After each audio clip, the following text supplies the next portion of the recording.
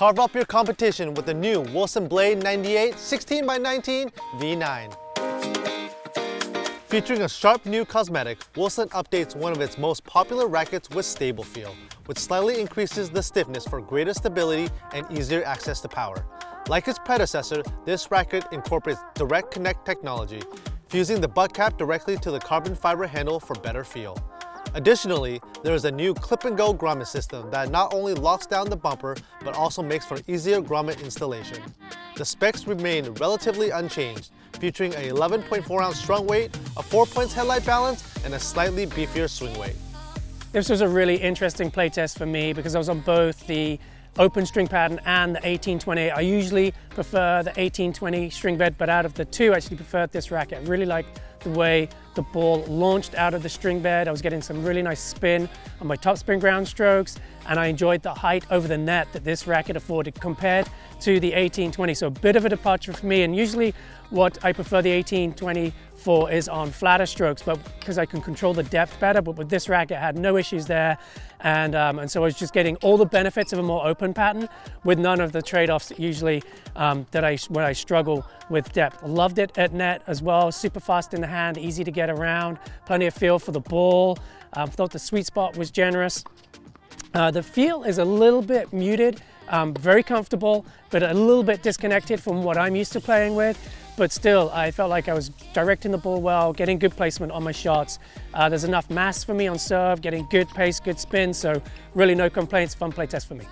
Now, I don't really consider myself a traditional blade player, but I really enjoyed this update. I found really great access to spin on my ground strokes, on my volleys, and on my serves. I also found really nice net clearance and easy depth with this racket thanks to its slightly higher launch angle.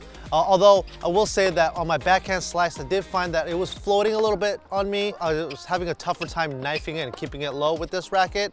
But it is a blade, so I thought the overall control of this racket was really good, and I thought this update felt a little bit more solid than the previous version.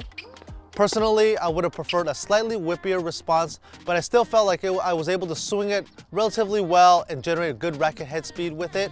Really, the only one small downside for me here was the feel. I did appreciate that lower flex, but it felt just a bit too muted and too dampened for my taste. But performance-wise, I felt like I was able to swing this racket well and hit all my shots with it and hit them well.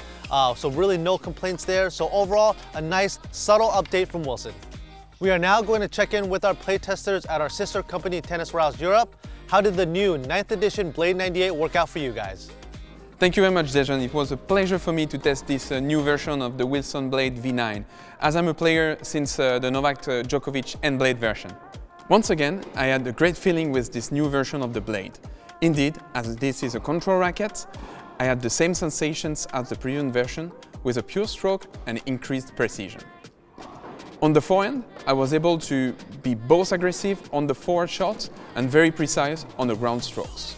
On the backhand, I felt very good control on my defensive slice, but also good power when I wanted to take advantage of the point.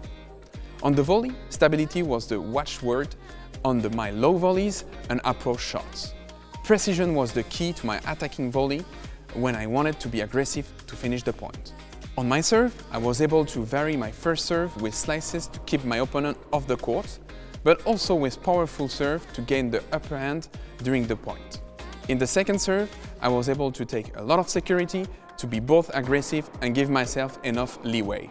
To conclude, I was super happy to test this new Wilson Blade V9, as I'm a big fan of this range, of course, and also the colors look amazing. I will recommend this racket for intermediate but also advanced players who are looking for a precision control with a bit more power than the previous version. Since 18 years, Wilson keeps on improving this iconic racket. Right now, this is one of the most played on the tour.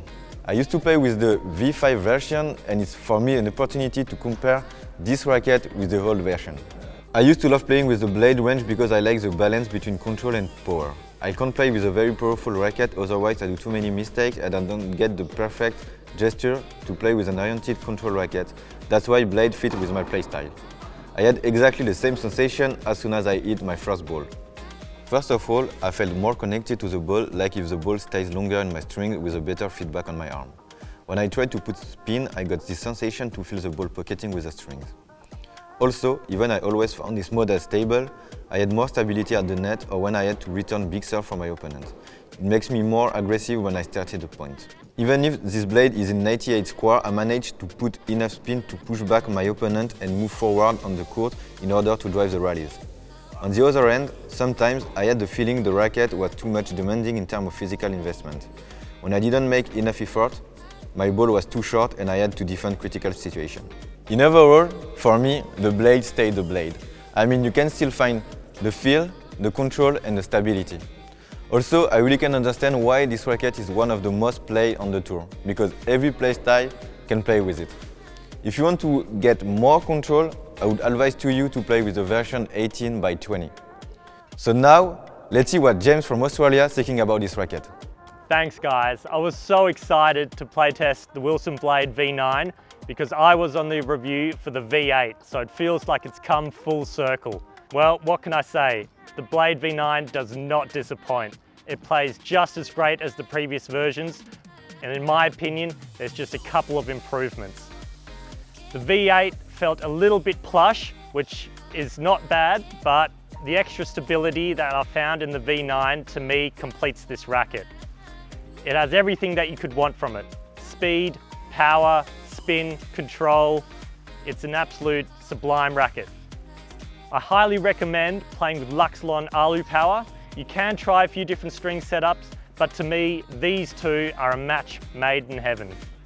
I highly recommend this to all players, beginners through to advanced players. It is so versatile, I think there's something in it for everyone. We strung up the Wilson Blade 98 16x19 V9 with a few different string setups, including Luxilon Alu Power at 52 pounds. For more information on this racket or any others, be sure to check out tenniswarehouse.com, tenniswarehouseeurope.com or tennisonly.com.au. Thanks for watching.